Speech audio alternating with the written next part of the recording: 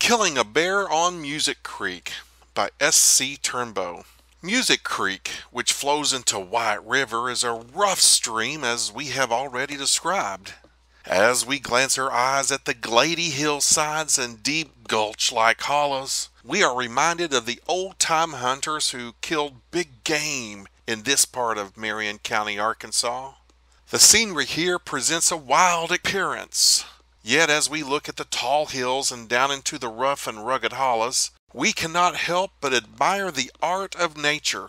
Now, in relating stories of hunting on this stream, Mr. Peter Bauman said that one day in the month of January 1854, he and Luke Marler and John Tabor, John Young, and one of Jimmy Magnus's sons, all living on Crooked Creek, went to Music Creek on a camp hunt.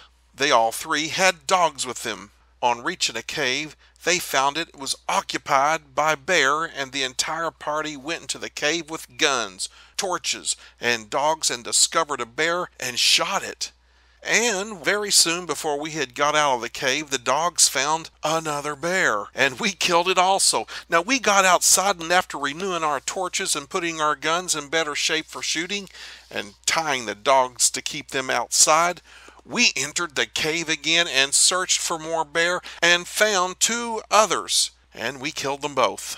We had slain 5 bear in the same cave, though while none of them were large fellows, they were all fat and made a nice pile of bear meat, which we all relished so well, said the old-time hunter.